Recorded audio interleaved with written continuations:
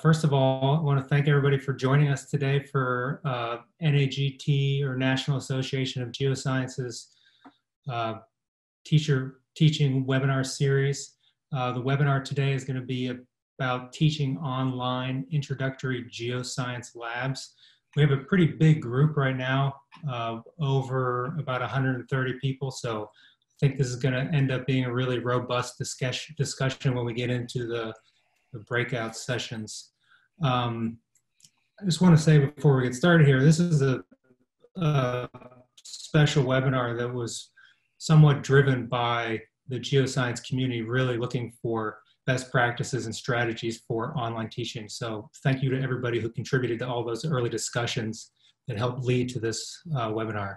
And as we get started, I want to highlight on this first screen that we would like everybody to be muted during at least the first half of the webinar, and you can find that on the Zoom menu bar. And the video, many of you have a video on, I think that's fine, but if your video is off, you can do that also on the bottom left.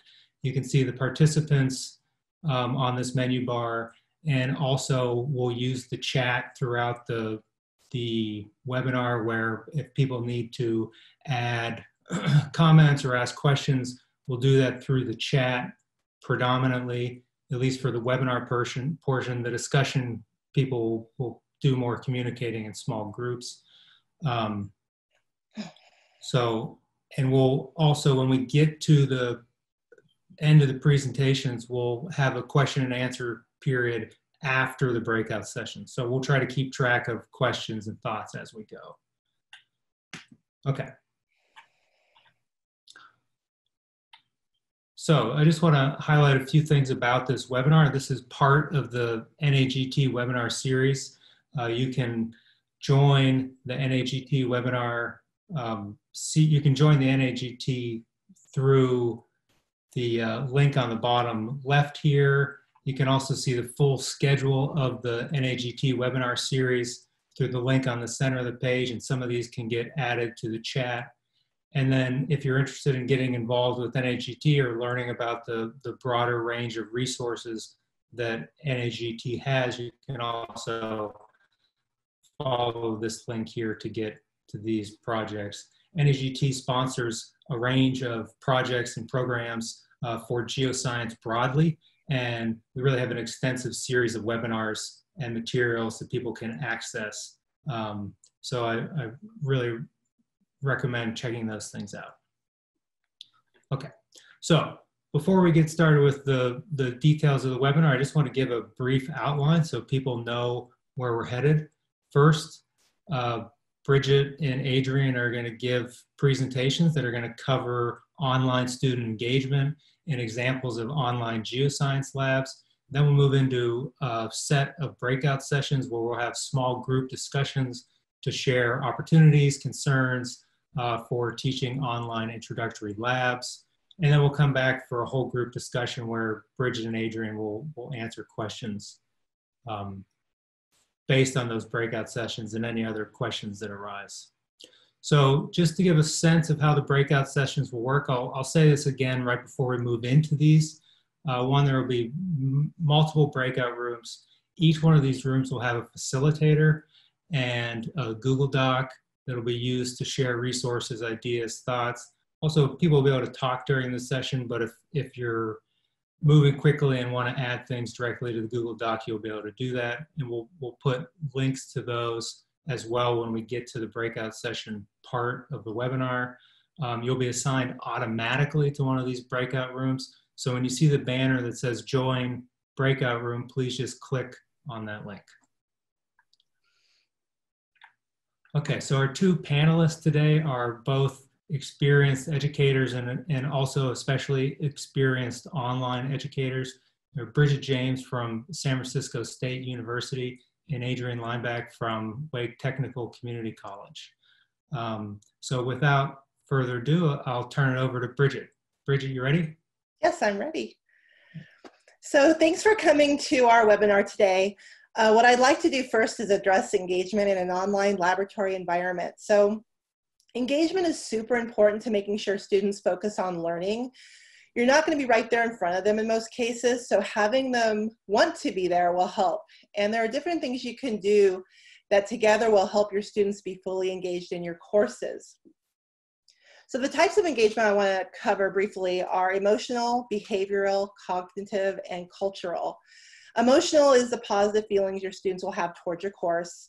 Behavioral is the effort, involvement, attention, persistence that they'll have in your course. Cognitive is the active learning that they'll have in your course. And the cultural is the inclusive environment, removing the bias and stereotypes from your courses. It's really important. It's a really important way to get online students to focus on learning instead of disengaging, disappearing, or cheating. Obviously, cheating is one of the things we think about when we move to online. And this is one of the first line of defenses you can do to prevent that from happening. So let's go to the next slide. So I want to go over a few measures that you can implement so that your lab courses are covering all the types of engagements that I just went over. So the first is meaningful laboratories. What I mean by that is make sure your content is tying into your regional issues and that your students would be interested in. For example, in California, things that I see in my lecture courses, like in the forums in my lecture courses online, wildfire, drought, and climate are some of the big topics right now. So you want to try to tie that into your laboratory courses as best you can, and as much as you can, because that'll create some really good engagement right off the bat. You want to be able to foster a sense of competence. Students are going to ask themselves, can I do this? And they already do that in your lab classroom in person. So if they're online and they're in their car, their office, their bedroom, and they're looking at your lab, they're going to ask that probably even more to themselves. So some things you can do to help with that sense of competence is keep it simple at first, and then stay slightly beyond the student's current level of proficiency while keeping in mind that you may not be right there with them. And you guys are pretty well attuned to what you can do in the classroom. So you just have to kind of imagine them in their bedroom or their office or car and try to figure out, you know, how you best can lead them so that you're fostering that competence along the way. Active learning exercises, you don't want to stop doing that. You're probably already doing that in your labs. By definition, you want to continue that cognitive engagement. Keeping memorization and regurgitation of course material at a minimum. In fact, that might be something you could put at the beginning to help them get started so that they start feeling that sense of competence, and then move along to more thoughtful types of questions later on. So let's go to the next slide. You want to keep a positive instructor-student relationship. That's extremely important also. One of the most important things I have found in my online courses is if I answer emails quickly, the students feel confident that they can get a hold of me again later that quickly. And sometimes they don't even get back to me later in the course, but the fact that they feel like they can hear from me right away gives them the confidence they need to continue on with the course and move through it. And in fact, in my course evaluations that I have at the end of semesters, that's one of the big ones that students tell me is a big deal, is hearing back from me very quickly. You also want to have clear expectations, your rubrics, student learning outcomes, where it's appropriate to put in your courses. You want to not feel shy about putting that everywhere so that they can easily find it. And then that feedback in lieu of or in addition to a grade is also really important in an online environment, because it helps either reassure them that they're doing really well or lets them know quickly where they're going astray so that they can get back on track easily. And in online, that's obviously going to be really important. In person, it is also, but don't want to remove that in the online environment. And you want to create collaborative learning opportunities. You don't want to remove that. In the classroom, it looks a lot different. But you want to actually still provide them an opportunity to work together, them being the students. And one of the obvious ways to do that, maybe a discussion board, maybe one for each lab, or you can create a thread for each lab and have them be able to organically communicate with each other, or you could set up groups, however you want to handle that. Google Docs is another way with which you can have students work collaboratively. In fact, in the breakout session, we'll be working with Google Docs today, so if you haven't worked with them before, you can get a little introduction to how that might work and how you might be able to implement that in your labs for the fall, if it's appropriate. But you want to make sure you have them working collaboratively in some way. You also want to create an inclusive online environment to help with engagement. You want to make your course relevant to diverse populations. You want to remove those biases and stereotypes. You want to meet students where they are culturally, because the more relevant the course is to their lives, the more they're going to engage. And in fact, the more they might be likely to major in geosciences as well, which is a big deal for a lot of us. So let's go to the next slide. And I've selected a few references that I'd like you to look at when you have a moment.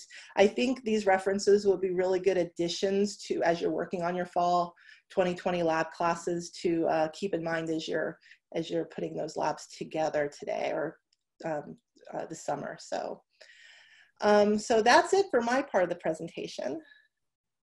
I guess Adrian would be next. All right, next slide, please. All right. One thing to think about before you decide what you're going to do for labs is this going to be the only semester you're probably going to teach online? Or are you planning on maybe moving towards some of your classes will be online in the future? And that's going to make a difference, probably the amount of time that you're going to put in on some of these labs. The other thing that I think about, because I teach seated and online and some hybrids, so sometimes what I'm trying to think about is, you know, what will I have to do to be able to use it in both sections? One great thing that going online might do for you right now is, have you attended a workshop and there was some great integrate module or some other module that you saw that you really wanted to put in your seated class? Well, make that one of your online labs right now and then turn around and use it as an activity in your seated class when you get there later. Another thing that it might be a great time to start adding is, if you're tired of teaching some math in some of your classes, maybe it's time to start throwing in some of the math you need modules in your online lab, test them out and see how they're going to work in your seated class when you go back. Some other things I think about when I'm putting together labs for my online students is, will the students or you need any special technology to access it? Because if students are going to need to buy an app or do something different, that's going to create a lot of problems when you go through to be able to start working on that lab. How much will it take to take whatever lab you're looking at and turn it into a lab that you can use both in your seated and online classes? And that's going to make a difference if you're turning around doing some quick turnaround for fall. The labs that are going to be really complicated, you might want to put off for a little bit and put some of the labs that you can get going for the fall right now. You want to choose labs that maybe you can use in the future as a makeup assignment for one of your seated labs if there's a problem. So there's, you know, a good time if you're putting this time, and it's not going to be something that you wouldn't use in the future if you could use it that way. And the other thing you really want to look at is, can students easily download and work with the data that you're asking them to download or present if you're doing it in an online lab? And that's something you really want to play with, because if you have to have Excel and can't use it in a different program or those kind of things, that's going to present a problem. So play around with that and go through the data and take a look and really make sure that it's going to be something that all your students are going to be able to use when you start downloading the data. Next slide, please. So some of the tips that I'm going to say that's really going to help when you're putting these together. Some of the technology I'm going to talk about in the labs I use today is something just like Google Earth. But even getting some of your students that may not be more technology savvy to be able to download Google Earth is a little bit of a trick. So I suggest making videos and online screen captures, because you can show a picture and show them where to click versus putting down a couple hundred words to say the same thing. So a really good idea to, whenever possible, throw pictures in and small videos that help the students get to where they need to be able to download and use some of the technology that you're trying to guide them through. I'll also say it is even more important in your online class is to try a test run out. Because if you're in a seated class and there's a mistake or a problem, you get to tell your students once. Trust me, if there is a mistake in your online class, you will have 50 emails telling you that there is a problem before you're even able to start. So it's nice to catch some of those before they go. So one of the things I do with all my material online is I try it on my Windows computer, I try it on my Mac, I try it using Google Chrome, I try it using Firefox. So that way when I start getting emails from students going, it's not working with what I'm doing, I can say, well, what browser are you using? Or I can tell them in advance, you're going to need to use this browser because there's problems when you try to do it in one of the other browsers. The other thing, and the way this is worded sound funny, I realized when I was running through the slides earlier, but I'll let you know what I mean by it, is what do you want your students to get out of the lab? And that may make a difference in how many tries you give them in the lab. And so like one of the things, we had to do our summer labs a little different than we normally do our online labs. And when I'm in a seated class, and maybe you guys do it different, but like for my mineral lab, very rarely are my students going to miss the minerals because I'm actually walking around in the lab. And if the student has the wrong mineral name down, I stop and go, okay, why do you think it's that? What do you want to do with this? Or why don't you try the streak plate? Can that really be what you thought it was? So rarely are my students going to miss a mineral, because I go through them with them and sort of make sure they get them right when we're in lab. Well, is it fair that my online students don't get that same, you know, do I just want to give them one chance and if they miss it, oh well. So I sort of give different opportunities on how many tries they get in the mineral lab. They actually get multiple tries on identifying the minerals, and when they get down to the questions I'm asking them, they only get one try. So that way I'm giving them more opportunity to learn the segments of the lab that I really want them to pay attention to. And you've got to figure out, you're going to have those students that if you give them multiple tries, they're going to do nothing but go through and just click every single one till one of them works and they move on. They're not going to get what you want, but that's going to come back to get them later when they do other things. So that's what I meant by what do you want your students to get out of it, and that way you can make decisions on how many opportunities they're going to have to perhaps go through the lab. Next slide, please, Rory. In our ideal situation, since we've been teaching online labs since, I guess, 2001, 2002, this is sort of what we normally send home with our students. So we have a box of minerals and rocks, streak plate, magnet, hand lens, glass plate that goes home. And then we also send a lab book that we've written so that it can be used for both our seated and online students. 2 laminated topographic maps, one to do an exercise with, one to use on their final exam, little North Carolina geology map tucked away up there. And then I also send home a bag of a mineral quiz and a rock quiz. And I have a variety of them, so all the students don't have the same one, so they actually are quizzed on their minerals and rocks at home. Next slide, please. So this sort of goes through what we normally send home with our students. And why I say what we normally do, we have about 200 of these kits because that usually meets about what we normally have with our online sections. But in the fall, all of our students are going to be online as opposed to just our normal 200. So we're not going to be able to use those supplies that we normally send home. We're not going to have enough. So what I did, was actually create some labs. And so you'll see at the bottom here, I'll talk about include introductory videos for each lab. One of our instructors actually went through every lab that we usually send home with students and did sort of the same sort of introductory lab you would normally do in your seated class. And we have them out there on YouTube that the students are given a link to. It goes, it introduces the lab, shows them what they're trying to do, and tends to work a lot better than just introducing via text, email, or words. So I would suggest whenever possible, throw in and show yourself doing some of the work and exactly what you would want your students to see if you were doing that in a seated lab. Next slide. So this semester, since we're not going to be able to send home these kits, this is just a picture of one of the videos that I made. But I took every single mineral and rock that we use both in our online kits and the ones that we use in our seated labs. And I made a video for every mineral and rock. And I went through all the steps that the student would normally do doing the identification. And so that way the student can actually go through, record the information in the table, and they're still responsible for identifying what mineral or rock that they have. It was a good amount of work, but the ideal about it in the future is we can pull whichever videos we want of those, whether it's a seated or online student. And if one of my seated students can't make it to lab, instead of trying to work around and come and do a special lab for them, now I can actually just give them these videos online, and they'll get the same minerals that all their counterparts got in the seated lab, but they can use it as a makeup lab. Next slide, please. Some other labs that we use in our classes that students can go on and download data and do some different things with is topographic map labs and contouring.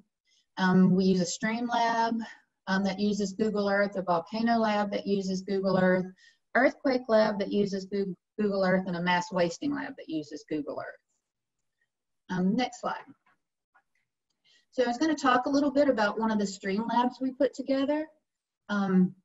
This stream lab uses Google Earth, where we send students to certain lat and longitudes, and we give them the altitude that they should be looking at the picture. And then what we do is ask them what sort of stream pattern they see. We might have them move upstream or downstream, talk about what they're seeing with the stream, why they're seeing that particular pattern there. We also needed an assignment last semester to report out on some quantitative literacy. So we threw into this lab where we had them go to different points, measure a slope of the stream. We had them measure the width and the depth, and gave them some other measurements, had them come out and do discharge. So we were able to throw some of the quantitative literacy in there and put together, I think, a pretty good lab using some of the math. Next slide, please.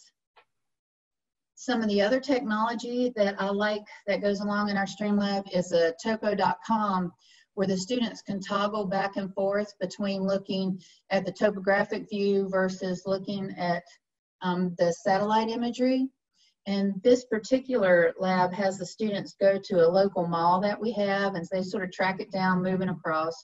And this mall floods, and if we're looking at the topo map, we see why this mall floods every single time it rains, because there is a creek right behind it. But we ask the students some questions like, okay, go look at the topographic line there, where the stream, and now see, why does this mall flood every single time that we see a big rain coming through? Next slide. And once the students have actually gone through and looked at that, I actually have them follow that stream that runs behind the mall, and they run down to where they find a stream gauging station.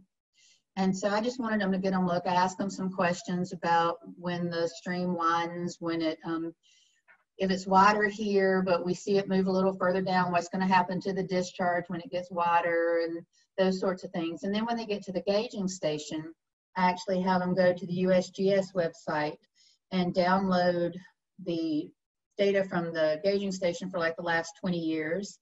And then I have instructions that have them move through Excel and produce a flood frequency curve. And then I ask them questions about what we've seen on that flood frequency curve for the last few years. And there's a lot of things students are having to go through there in between getting your Google Earth Pro, getting the topo.com, and going to the USGS gauging station. But we probably had last semester, because we used it both in our seated and online labs, we probably had about 500 to 600 students do it last semester, and only had 2 that had issues with getting through the different data. So I don't think you're going to find, if you want to throw in some of this kind of stuff, students having big problems. And if you consider, you would like to think your online students are typically going to be better because they signed up for an online class, but that's not going to be the case with everybody that we have in the fall, since some of those students may not have wanted it online, they wanted it seated. But I still think that they'll be able to move through some of this technology, and it'll be something that's somewhat exciting for them. Next slide, please. One of our instructors came up with using Google Earth for both a volcano and an earthquake lab, and my students loved it. I've done it this summer. And so students actually go to the sites that you give them with different types of volcanoes, and you have them go into certain sites, look at it, measure the slope of the volcano, measure the perimeter, figuring out how tall it is. And then once the students have done that, you give them some information and they come up with what type of volcano it is, what type of rocks they would expect to see around it, and a whole series of questions. And I think it really drives home much better when they're looking at the actual pictures of these different volcanoes, that when they do the measurements, they understand much more the difference in the sizes of the volcanoes and the slopes and those kind of things as they move through. And it's something that, like I said, I used online this summer. I'll probably turn this in and use it as activities, and maybe not labs in my seated class, but we'll definitely use them there too, because the students got a lot out of it. The next slide, please. Same thing with an earthquake lab. We took the data that we normally have students go in and plot on the maps and do the circles. We gave them the same seismographs, so they did all the same work, got their P-S, figured out distance from epicenter.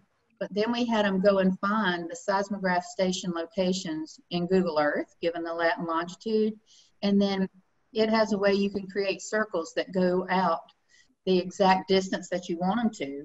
So the students see even better how those circles are going to meet, because they just go to the 3 seismograph stations, draw the circles out to the width that they need to be. And then you can ask them all kinds of questions, because the students are actually looking at it, you know, map view. Where are you? What kind of plate boundary are you near? Why are you seeing these kind of things? So a lot of things you would normally just be doing in the lab book, the students are actually getting a much better view and getting a much better, they're not having to, I always have students when I do it online have trouble drawing the circles. So now Google Earth doing it for them, and their answers are going to be much better than what you typically see. And like I said, I've used this one this summer also, and students liked it. I think the one other thing that I was going to mention and I didn't put in here is I do also do a mass wasting lab using Google Earth, where students can go in and look at pictures, and you can actually use pictures from the past and the present. So you can do a before and after a big landslide, or maybe a before and after a hurricane, watching movement, sediment. And then what I do is have students go and read articles that I give them on the different things. So they've looked at it, and then ask them a series of questions where they pick out the triggers for the mass wasting event, talk about monetary damage, any loss of life, could it have been prevented, what they might do to prevent it in the future. And that's been something that's worked well for me in the past also. All right, I think that's it from my part. Or do we want to just move ahead with the next slide, or any questions? Yeah, thanks, Adrian. Let's move on to Vince quickly here. Vince, did you want to talk about the lab manual?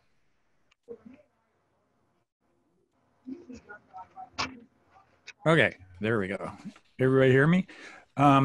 Yeah, one option that I just wanted to bring up for you is NAGT has published for 3 decades a lab manual that has been written primarily by NAGT members, and it's an awfully good option if you're looking for one. I use it in remote and online classes myself, and it has a good deal of information in each chapter that a student can read before they attempt the activities. And then the activities, there are many new activities. There's an entirely new climate change chapter at the moment.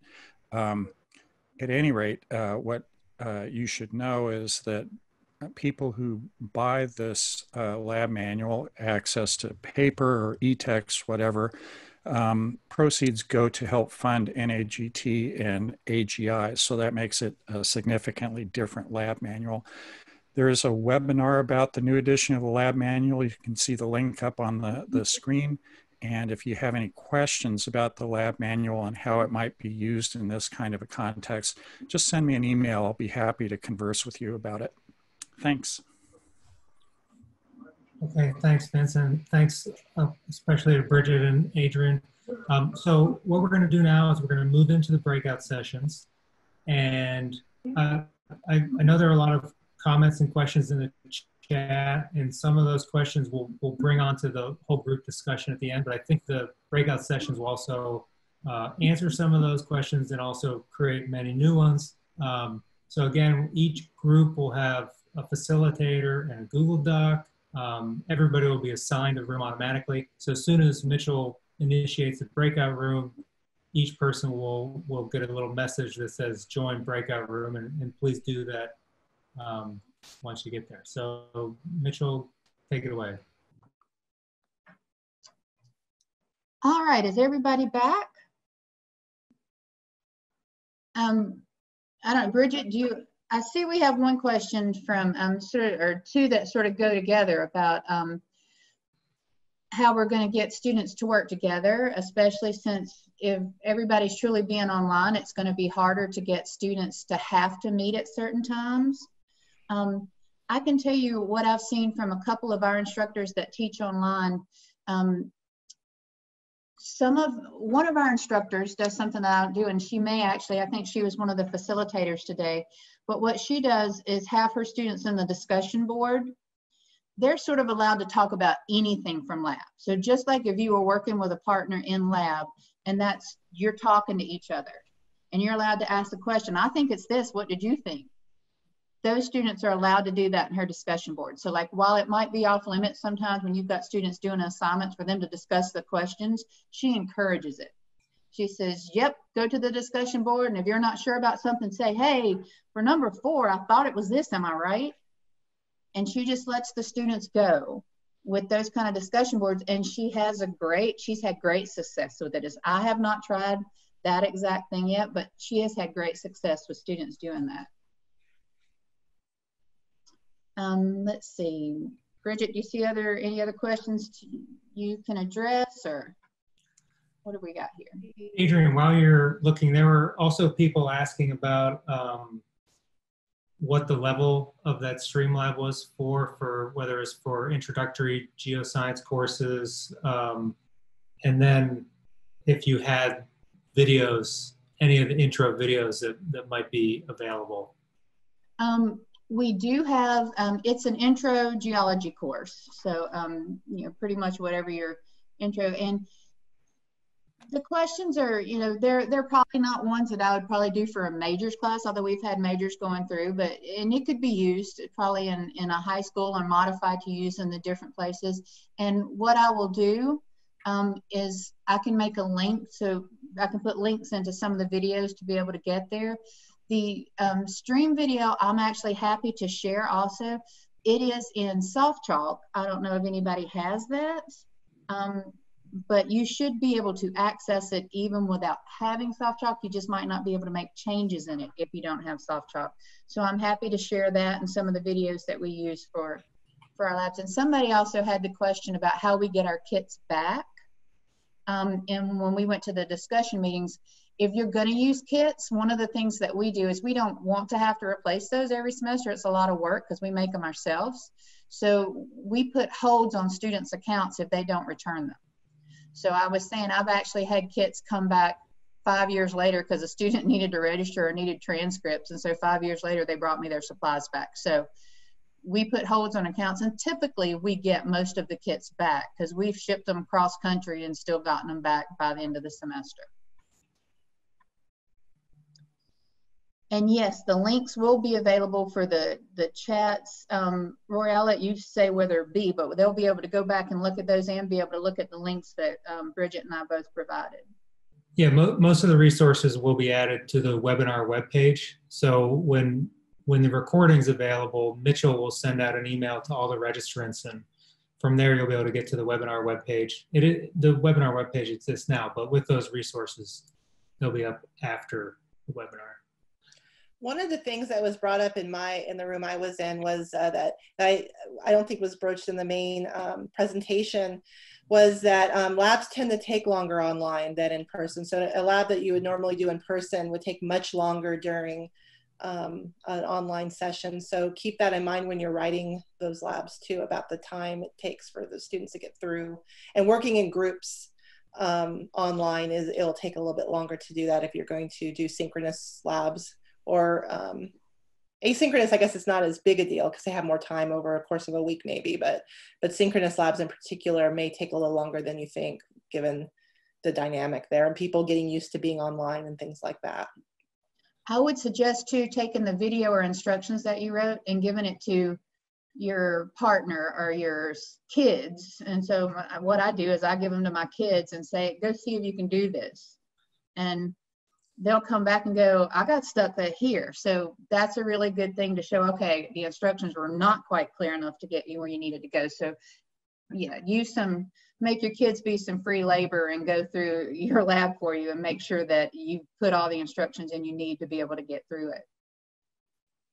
I've found that 7th graders are particularly good at that task because they're so excited to be working on something that college kids would work on. And they're actually smart as, you know, they need to be for most of these lab activities. So I make a lot of use of 7th graders for the lab book. Bridget, in the group I was in, we were talking a good bit about how to make resources more relevant or materials more relevant to your students or culture relevant. Could you speak to that a little bit? Do you have any suggestions? Basically, as far as culturally relevant goes, I suggest getting more familiar with especially if you're a white person teaching. Because there's a lot of things that you think you may know, but you really don't until you start digging in and doing some reading and research. So that's probably the first thing.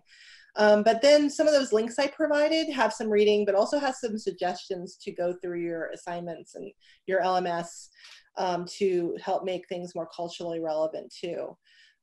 Things like scientist spotlights, where you're actually spotlighting scientists of underrepresented groups more.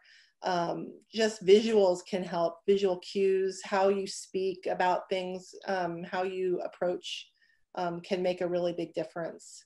So it's kind of an overall thing primarily, but also just making sure you understand better how to culturally meet your students across the board.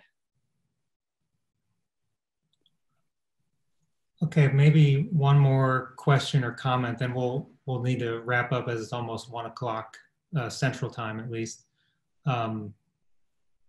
Adrian or Bridget, do you have any last comments you want to make based on what you've seen or talked about in your groups?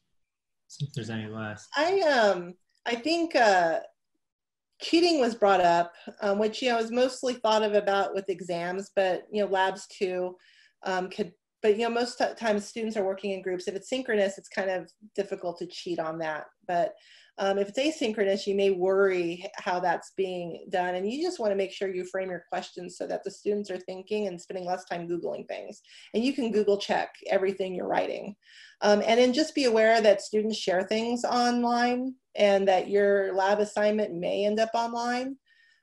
So just doing that search every so often. I have a lot of students, so I see my stuff go online faster than maybe a class of 20. So if you teach small classes, it's probably not as big a deal, but those bigger sections, you might want to check more often on that. And both Bridget and my email is on there, and I'm speaking for Bridget here. So Bridget, you can make faces at me, but we're both very happy to answer emails or to share things that we've had. We've been doing this together for a while. So feel free to email either one of us, and we're happy to share with you anything that we've got or help you out if you've got a question. I definitely second that. Absolutely. Can I add something dumb for the folks that are really concerned? To me, number one, be honest. Number two, the students are going through the same things we are, so that's not a problem. And as long as you're upfront and honest with folks, I think that makes a huge difference out there. Very, very good comments. And remember, I actually want to make one more comment, and that is many people who are thrust online, instructors and students alike, saw big changes in their courses. It's important to know that this online students in my online courses, I saw big changes there too.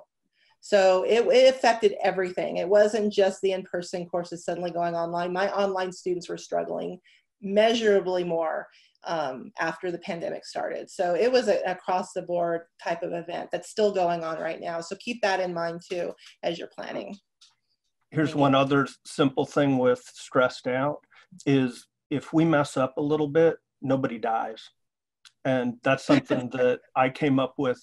You know, in nursing, those instructors mess up, people potentially die. And granted, there's a level of geology into hazards that's important. But as long as we have folks that are aware of the processes that are going around them, if we mess up rock identification, unfortunately, for those that major, there's going to have to be a little bit of backtracking, but that's going to be at every level across societies. So nobody dies. That's, to me, that's something that helped me get through spring. Okay, thanks everybody. Special thanks to Adrian and Bridget for great presentations, and Vince to highlight the manual, and also for all the facilitators that led the breakout sessions. And to all the participants, thanks for making this a really robust discussion. We hope to continue it online and in future webinars.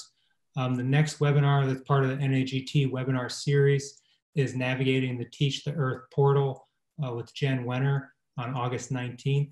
And you can see the webinar webpage there. We'll try to, it's also in the chat. And then there in the yellow, there's a survey for this webinar, and we'd appreciate any feedback on the webinar if you could take a minute to fill that out before you totally move on to the next thing you're doing for the day. And if you're looking for more teaching online resources, there's always the NAGT's Traveling Workshop Program. I think the next deadline is in October 15th. And there's also the Teaching Geoscience Online NAGT webpage that has a lot of these resources and some directions that you can go to help think about what you need to do next. Okay, thanks everybody.